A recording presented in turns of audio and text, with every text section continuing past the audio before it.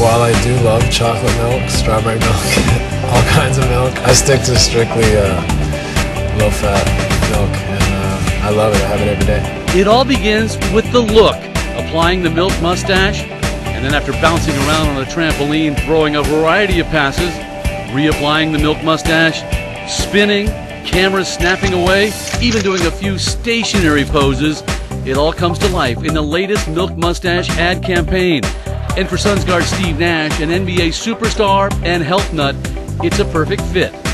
Well, I have milk in my cereal every day, so through the season, I try to have a nutritious breakfast, and even in the off-season before I work out. Milk is a great source of protein, first and foremost, I think, for a basketball player trying to recover, trying to start your day.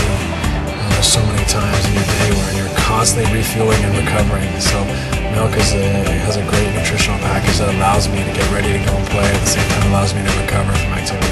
Now for Nash, being part of this national ad campaign now in its 11th year was an honor, especially when you consider the who's who've worn the milk mustache.